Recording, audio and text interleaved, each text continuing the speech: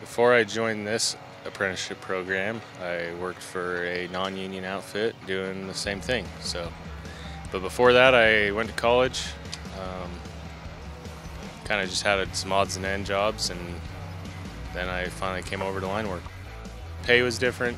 The experience was definitely a lot different. I see a lot more union. The only reason I didn't go union to start was I promised the wife I'd try to work at home for a while, but definitely see a lot more experience, get to do a lot cooler stuff, traveling, contracting with the union.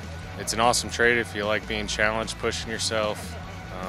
Schooling is very serious. It's not like high school, you can't just float by. You got to be serious about it, you got to want it.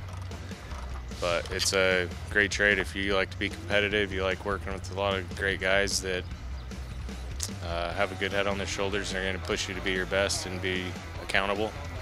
It's a good trade.